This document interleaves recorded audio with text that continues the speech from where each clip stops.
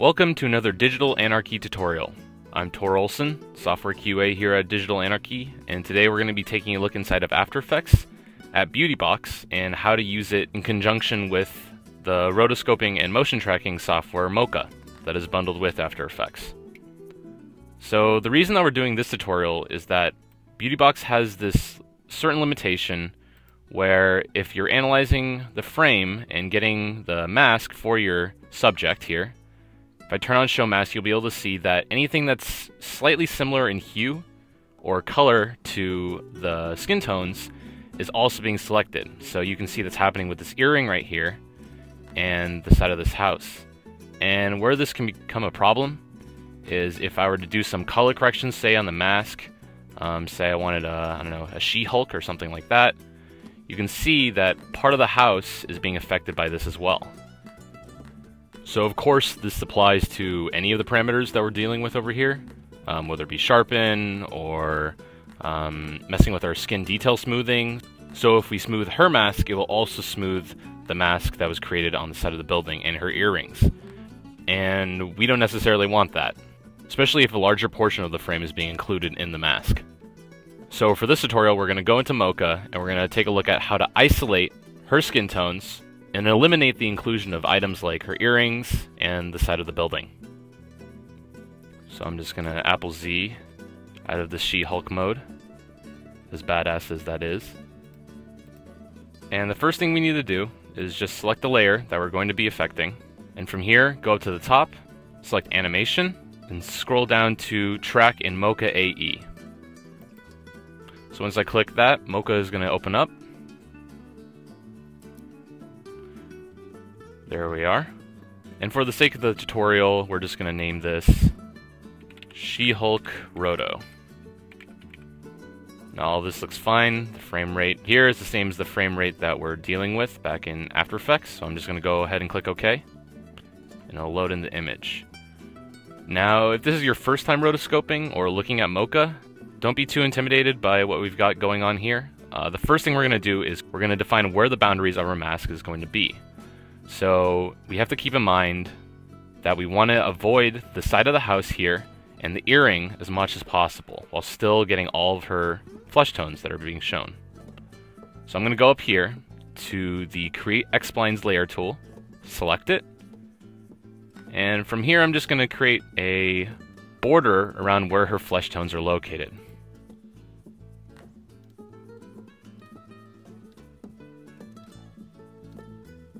Remember we want to avoid getting too much of the earring. At the end of this, we are going to feather our mask. And here it's okay if I do a little bit of a crude job. Of course, for this tutorial, we're doing this very quickly, just so you can get an idea of how this is supposed to work. Get around the sides of her face. And there. And if I just right-click from here, it will complete the mask. Now you'll notice over here that we have our single layer, but we're not quite done with all of our mask creation just yet. What we do have to select is her arm down here, because it is also a flesh tone. So if we were to do color correction right now with just this mask, it would just affect her skin tones here and completely ignore her arm. So we have to include that. And for that, we're going to select the Add X-Splines button and finalize our mask. So I'm going to go ahead and select that. It's okay if it's a little crude, because we know, based upon the mask that we were looking at back in After Effects, that Beautybox did a good enough job of getting rid of all of her clothing and her hair in the mask. Now Mocha is pretty good about tracking all these points that we've set, and we're only going to be doing just about 150 frames because we're just working back in our composition here in After Effects with 5 seconds worth of footage. So we're going to start at the beginning, and down here are our tracking controls.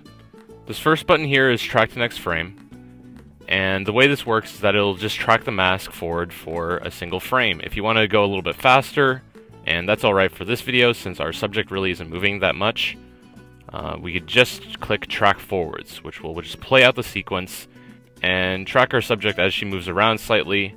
And whenever these points start to deviate a little too much from the skin tones, we'll be able to adjust them.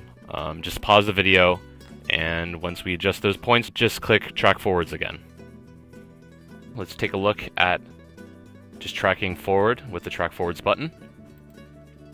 And if I ever see the mask delving off a little too much, like right around here, maybe just getting kind of missing out on the top of her forehead here, I might adjust it.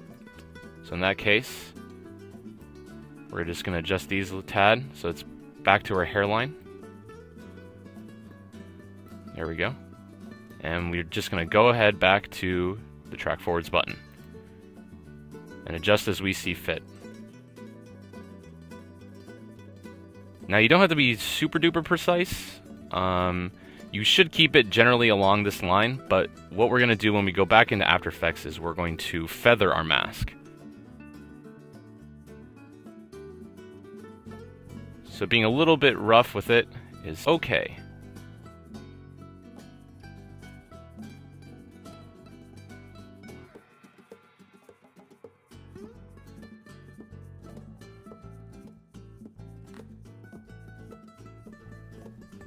Alright, so we got to the 150 point that I was talking about.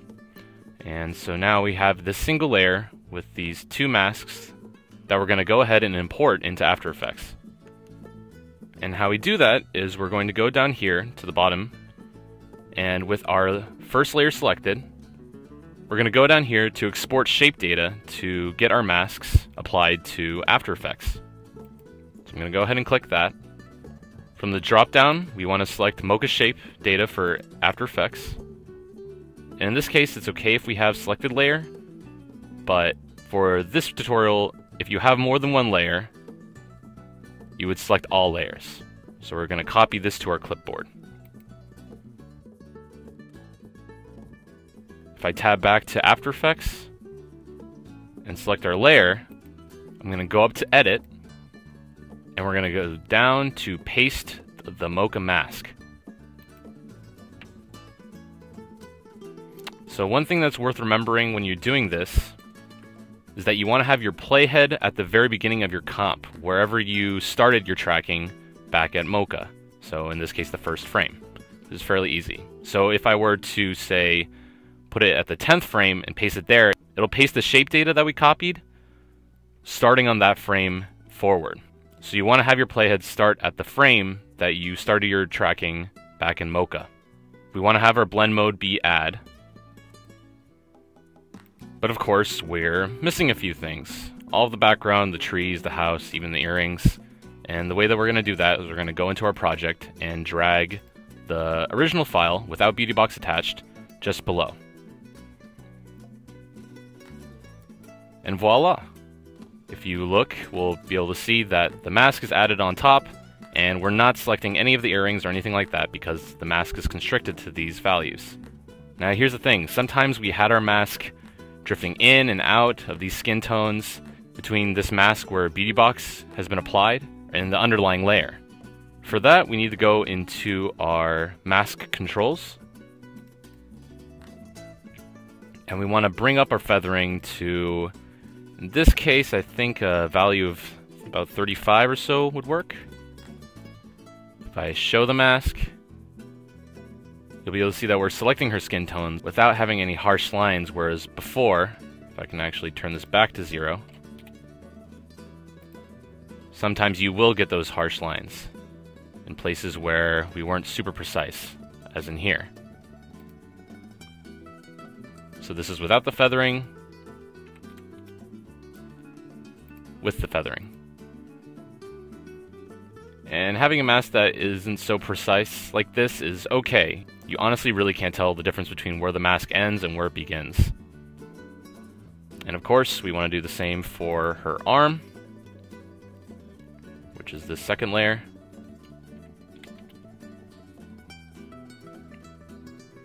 And we don't want her to look creepy, so we'll turn off Show Mask. And there you have it. we were able to isolate her face without including the building at all or the earrings. So I will gladly be able to turn her back into a She-Hulk with no risk of including that green in the building or her earrings.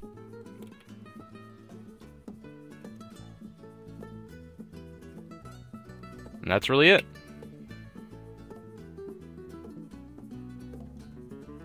And of course here, maybe I included a little bit too little of her forehead. You can see I kind of corrected it later.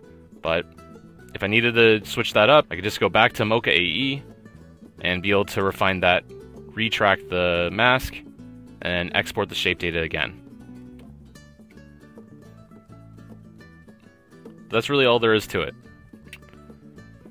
If you want to make a She or He Hulk of your own, you can go to our website at digitalanarchy.com and download our trial of BeautyBox and our other sweet plugins, as well as watch some of our cool tutorials there.